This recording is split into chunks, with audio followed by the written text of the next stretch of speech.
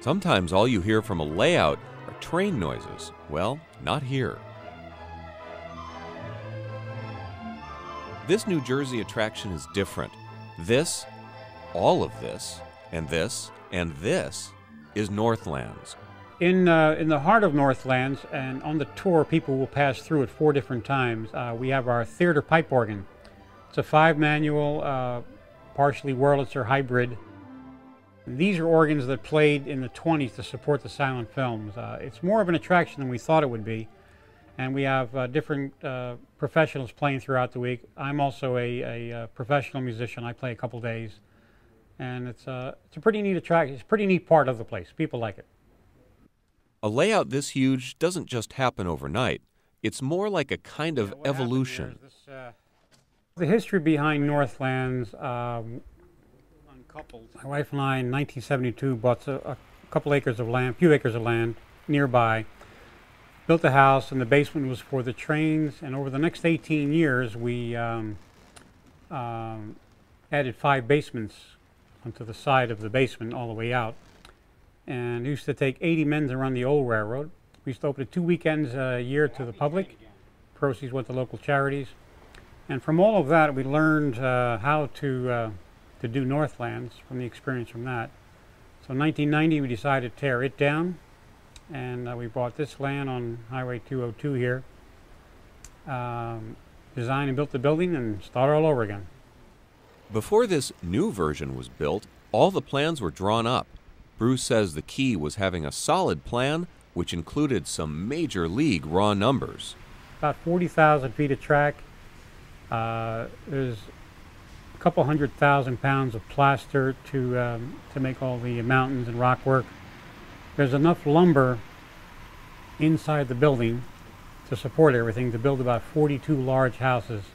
We run currently about 115 trains at one time. That'll eventually grow to about 130. We only run probably about 1,300 cars. The amount of trees in Northlandz is around a couple 100,000. They're not counted specifically. That's a rough guess.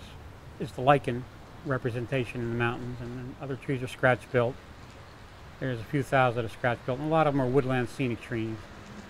With all levels and so forth, the building is a 52,000 square foot building. The layout for Northlandz was every square inch was designed out completely before we started.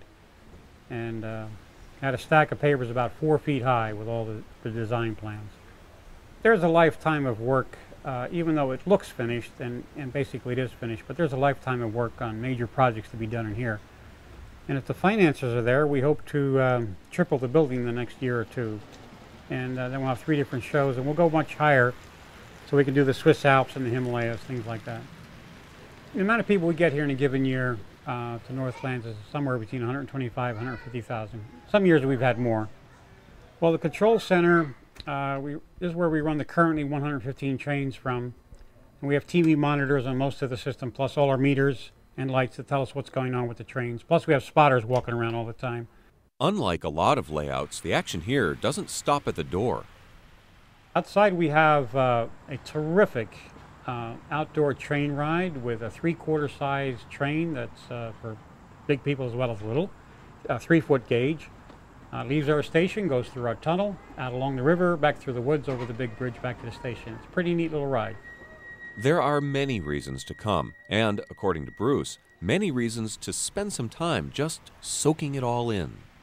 The breathtaking scenery is probably what catches most people. You know, the 3.5-story mountains, the big canyons.